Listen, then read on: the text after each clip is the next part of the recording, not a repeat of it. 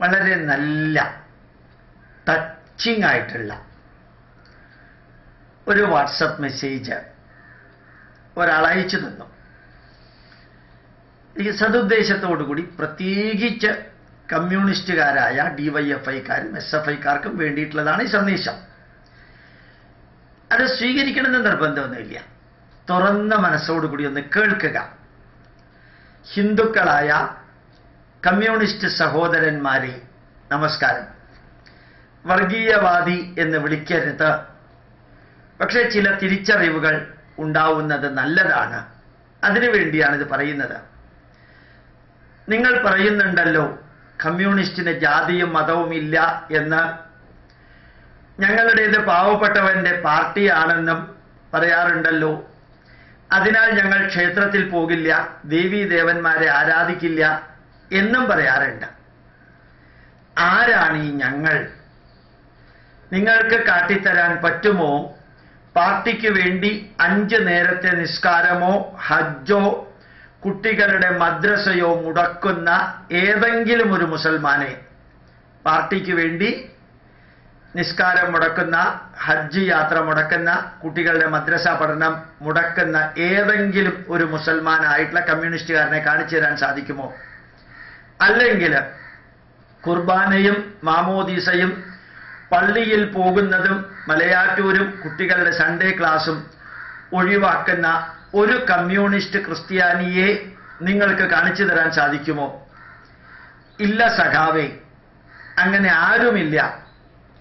അവിടെ ഹിന്ദുവായ നീ ഒറ്റയ്ക്കാണ്. നിനക്ക് കൂട്ടായി കുറച്ചുപേർ ഹിന്ദുക്കളായിട്ടുണ്ടാവും.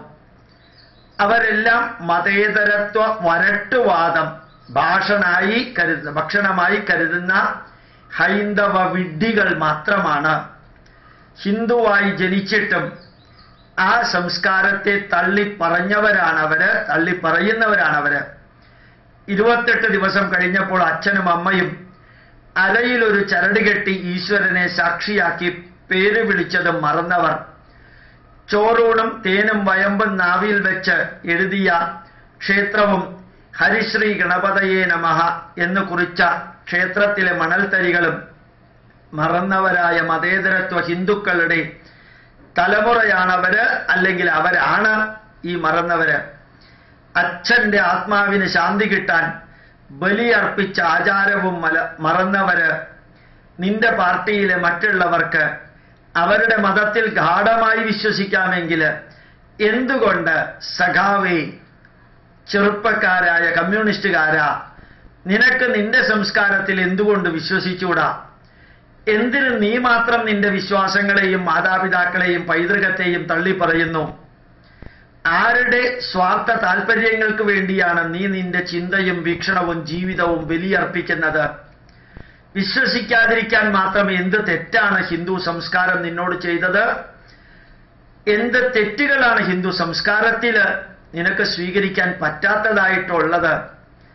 കമ്മ്യൂണിസ്റ്റായ മുസൽമാൻ അല്ലാഹു അക്ബർ എന്നും കമ്മ്യൂണിസ്റ്റ് ആയിട്ടുള്ള ക്രിസ്ത്യാനികൾ ഈശോ മിശിഹായെ എന്നും ഉച്ചത്തിൽ വിളിക്കുമ്പോഴും പുതുതലമുറയ്ക്ക് അവരുടെ ആചാരങ്ങൾ കൈമാറുമ്പോഴും വിഡ്ഢിയായ നീ, അല്ലെങ്കിൽ വിഡ്ഢിയാക്കപ്പെട്ട നീ, സ്വന്തം വിശ്വാസങ്ങളെയും ആചാരങ്ങളെയും വിലയും ശാസ്ത്രീയതയും മനസ്സിലാക്കാതെ രാഷ്ട്രീയം കളിച്ച് ചാവാനും കൊല്ലാനും മരിക്കാനും ജീവനെടുക്കാനുമായിട്ട് നടക്കുന്നു. നിന്റെ പാർട്ടി കേരളത്തിൽ പുതിയ നേതാക്കന്മാരെ തീരുമാനിക്കുമ്പോൾ നിസ്കാരശീലം നോക്കുന്നത് കാണുന്നില്ലേ?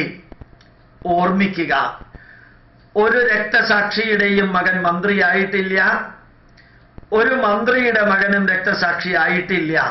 പ്രത്യേകിച്ച് ഹിന്ദുക്കളുടെ ഇടയിൽ നീ വിശ്വസിക്കുന്ന പ്രസ്ഥാനത്തിന്റെ എല്ലാ പ്രവൃത്തികളും നിന്റെ മതത്തിനെതിരെയുള്ള ബോധപൂർവ ശ്രമങ്ങളെ ആണ് നിനക്ക് കാണിച്ചു തരുന്നത്. എന്തുകൊണ്ട് നീ അത് കാണാതെ പോകുന്നു?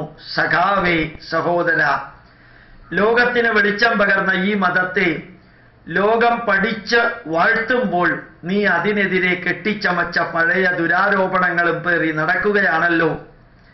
നീ മനസ്സിലാക്കിയതെല്ലാം അജണ്ടയുണ്ട്.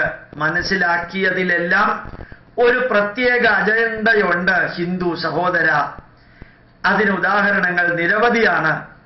ഇനി വർഗീയവാദി എന്ന് എന്നെ വിളിച്ചാലും ഞാൻ വിളി കേൾക്കാം.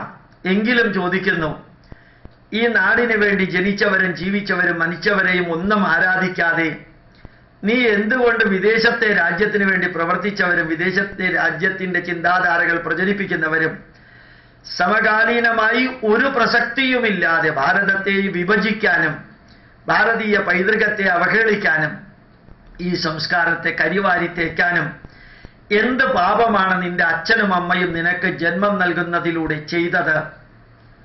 ഇത്രയും ഇദ്ദേഹവും ഞാനും കൂടി ചേർത്ത് പറഞ്ഞതാ. സന്തോഷം തോന്നുന്നു ഇത് വായിക്കുമ്പോൾ.